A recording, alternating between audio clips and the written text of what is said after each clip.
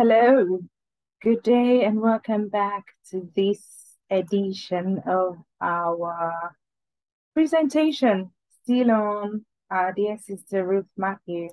I trust that you're okay. We're focusing on the stepdaughter today. That is a very important person in this whole case of the missing child. Important for the fact that she was present on the day their son, baby testimony, vanished. And she should be able to share her views. I asked previously on one video where she was, but thank goodness she has spoken. So I will get us to listen to her. Well, I was going to play the video, but the sound was not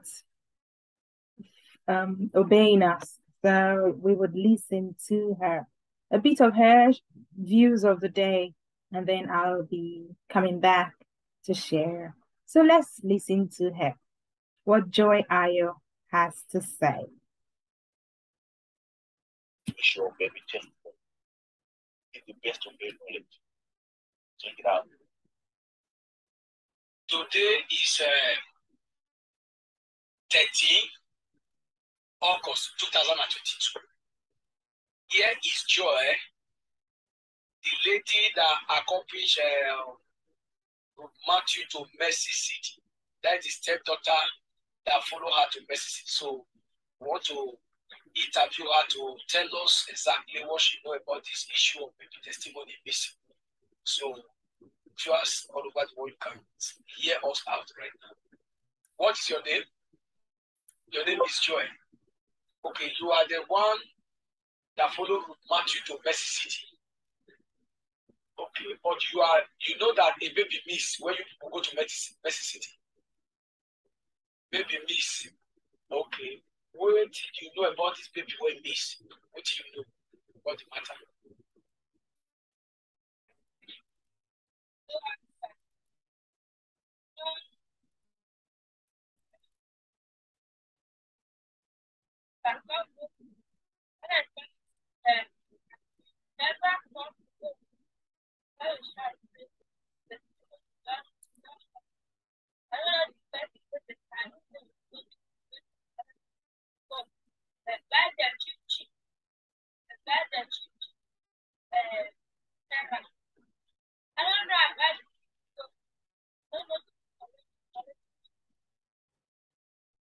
But are you sure that it's not Matthew that sent the child?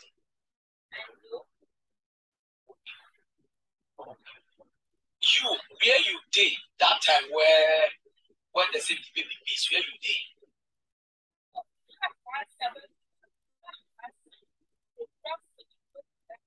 Then you and the children did the outside. I mean, where you did, where the children did? Okay, which people did the compound of the church? Then the children, Ruth and the children, where they did that time?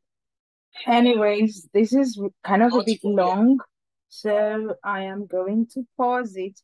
If you really want to listen to the entire speech from Joy Ayo, I would suggest you go on to Prof. X's channel where you can hear her say her views. But the main thing I want to say is Joy Ayo did not throw Matthew under the bus.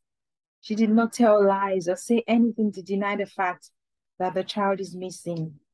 Thank you, Joy, for your honest report. It is great to see and hear that the young woman was allowed to share her own views of the event that unfolded on that fateful day. She did not appear to be intimidated, manipulated, coerced, or threatened to say anything different from what she saw on that day. This young lady, she should be 21 plus now because she was 18 when the child disappeared. She has spoken. She's a woman now with her own mind. The child disappeared in that place. She went with her stepmother and her 4 brothers, and they returned with only 3 of the children.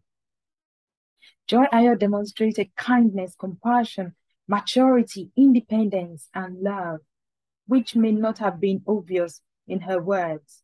She stood with family, unlike her father, who has continued to run with those who are against Ruth Matthew.